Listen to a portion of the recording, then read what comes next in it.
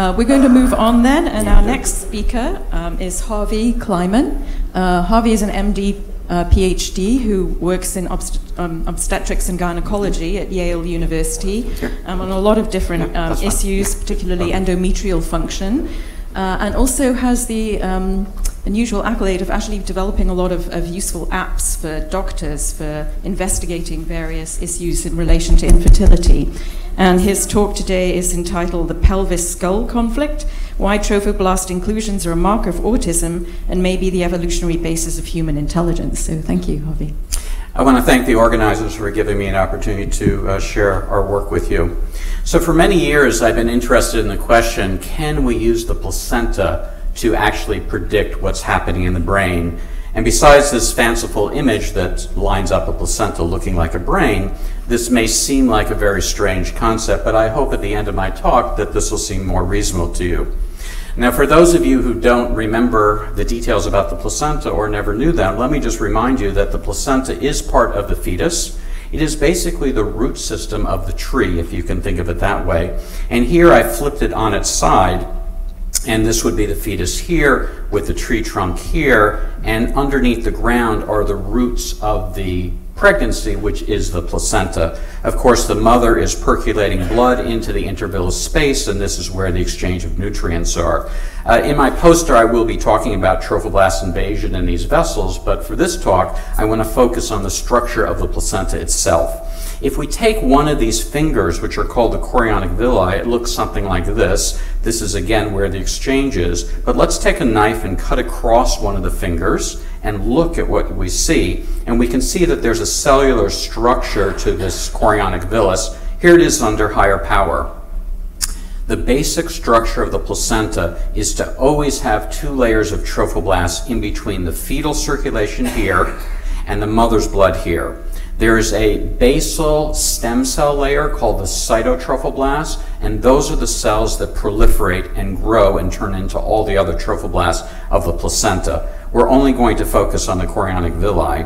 And their relationship to the overlying syncytial trophoblast layer, which is the layer that makes all the hormones of pregnancy, mediates the exchange of nutrients from the mother to the embryo and fetus, is that the cytotrophoblasts proliferate and occasionally fuse with the overlying syncytial trophoblast to allow it to grow. Now, in general, when you cut through the chorionic villi, they look like a round circle. And again, I've represented this diagrammatically by this inner green layer and an outer pink layer. What I've learned clinically in doing about 35 to 40 years of work, and as was mentioned, I'm a physician, OBGYN, who takes care of patients with infertility and pregnancy complications, is that I noticed that when I looked at pregnancies with genetic abnormalities, I saw things called trophoblast invaginations, where the bilayer actually bent inward, shown here under the microscope, and diagrammatically right here. And if a knife happens to cut across one of these invaginations, it's called a trophoblast inclusion. So it'd be like sticking your finger, and don't do this at home, please, sticking your finger in some dough and taking a knife and cutting across your finger and looking at the dough and seeing your cross-section finger in the middle. That would be a trophoblast inclusion. So it's a structural tissue-related thing. It's not an inclusion within a cell itself. Now, what causes this to happen? Well, the work that I've done since the early 80s as a trophoblast biologist is to understand the relationship between these two layers of cells, and I call this the cytosyncytial trophoblast balance concept. So again, these cells can either proliferate, the cytotrophoblast, or occasionally fuse with the overlying layer, and simply the kinetic relationship of those two phenomena is enough to give the entire structure of the placenta. So again, looking at this trophoblast invagination, you can see that where the invagination has occurred, there are too many cytotrophoblasts. That's why the bilayer has bent inward. And again, cutting through that gives you a trophoblast inclusion.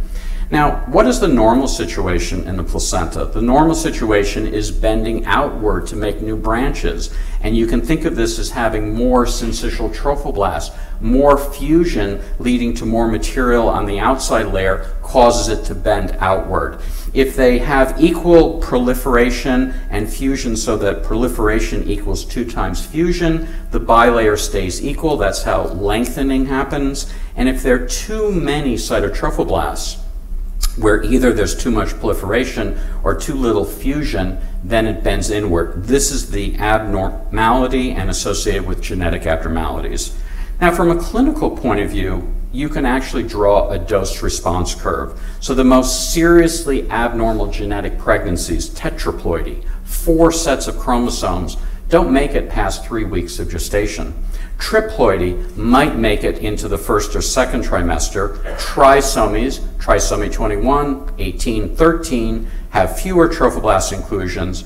Pregnancy losses that might go into the 2nd trimester have fewer, and even intrauterine fetal demises up to the 3rd trimester still have these trophoblast inclusions, but a smaller number. And hopefully most of us in the room are very close to the normal. We did not have any trophoblast inclusions in our placentas. Now, in a simple way, in a clinical way, I view this as a check engine light.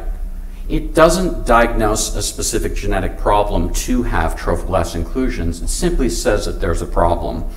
And much like Barbara's telephone call, is Barbara still here, by the way? I don't know if she's still here. But much like her telephone call, I got a telephone call also.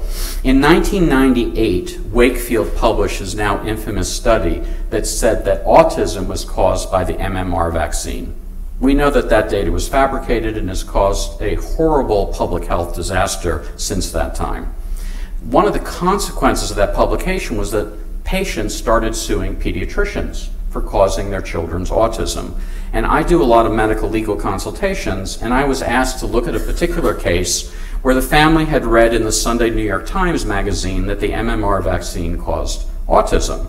Their child had autism, their child had an MMR vaccine, hence that's what the cause was. So I looked at this case and I found trophoblast inclusions.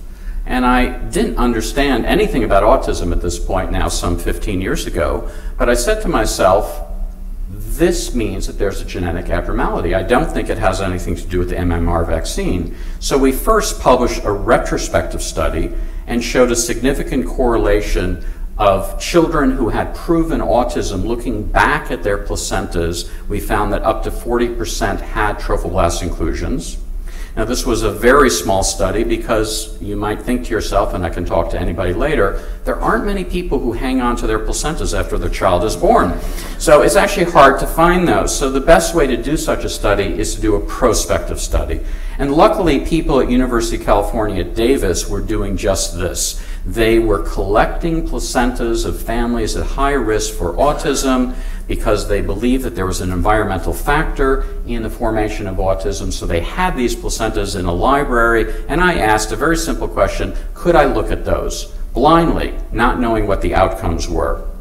We published this work in 2013, and we showed that there was a tremendous significant increased frequency of trophoblast inclusions in the high-risk group here compared to the controls. In fact, the controls, no placenta had more than 2 trophoblast inclusions in 4 different samples, whereas the high-risk autism group had up to 15 in 4 slides.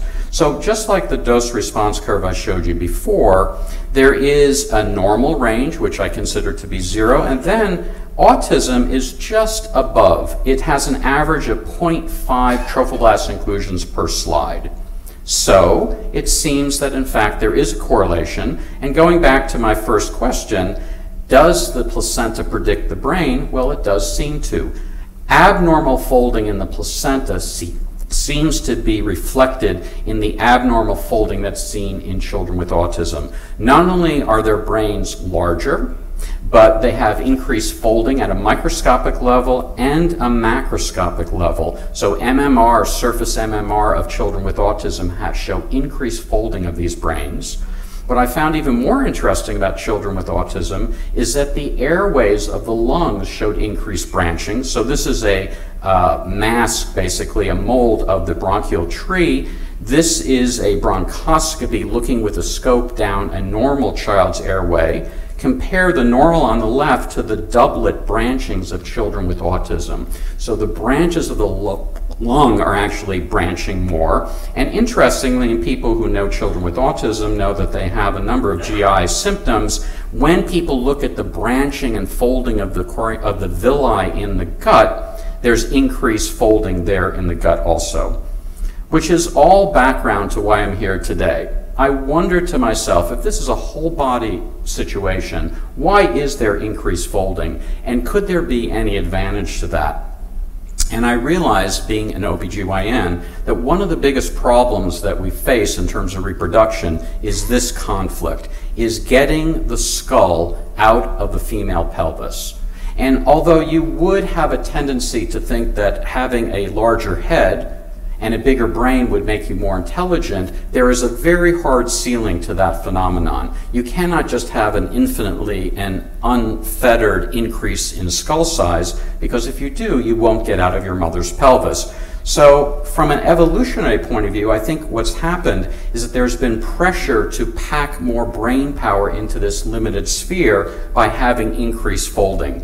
And I've shown here a diagram that, and I understand from, and I'm not an evolutionary biologist, that the ontogeny recapitulates phylogeny concept has had some, criticisms, but I think it's intriguing that when you start with a rat or a mouse and it shows no folding of the brain at all, and as you go up the phyla, here's the human right here with lots of folding, and here's the dolphin with the most folding. Now, in sympathy to Barbara's talk this morning that we heard, I just want to mention that I'll be going to SeaWorld after this conference to be presenting to dolphins, because they have expressed an interest in this work also.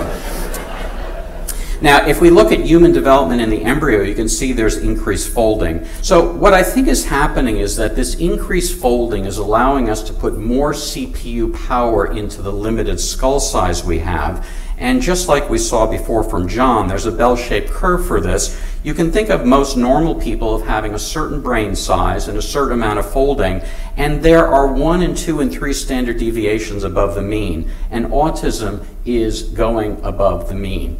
Their heads are larger, their brains are larger, there's increased folding. And the converse, there's an unfortunate family in Turkey, a clan, that has a 1-point mutation. Their heads are smaller, their brains are smaller, there's decrease of folding here. So I think that and I would just allow you for me to speculate a minute, I think that there might be evolutionary pressure globally to pack more brain into the skull, and that shows up in a whole host of genes which show increased folding in various organs, including the placenta as simply a marker, but its ultimate purpose is to get more brain power.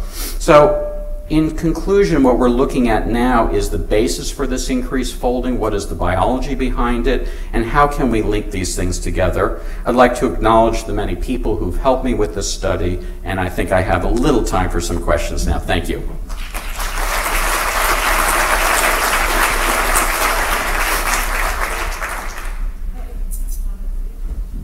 They're very interesting. There was just a paper I saw published making the argument that in families that have autism, people who don't have autism have a slightly higher measured intelligence or IQ that might go along. So the point is that the increase in intelligence might be related to genetic variants that cause autism, and in those individuals they may not have higher intellect, but they may have relatives who do.